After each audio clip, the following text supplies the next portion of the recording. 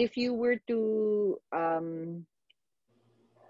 speak to someone who is doubting, speaking to someone who's doubting if they've made the right career decisions for themselves so far, and they're in their mid 30s to early 40s, and they don't know if they have made the right decisions for themselves, what advice would you give them?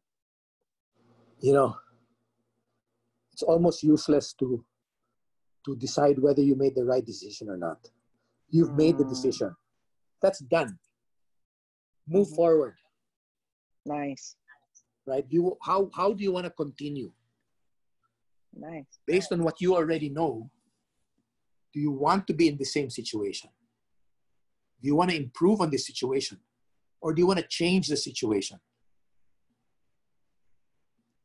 Don't look back, because if you look back, you kind of say, well, I've already invested, 10 years in this organization. Yeah, but you're not happy. Yeah, but I've already invested 10 years. And the problem is that if you don't move, you haven't actually admitted that you made a mistake. Nice.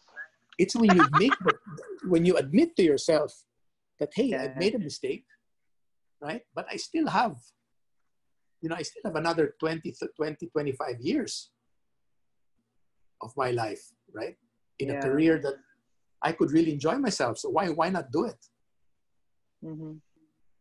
Yeah. So it's also partly you don't want to blame yourself.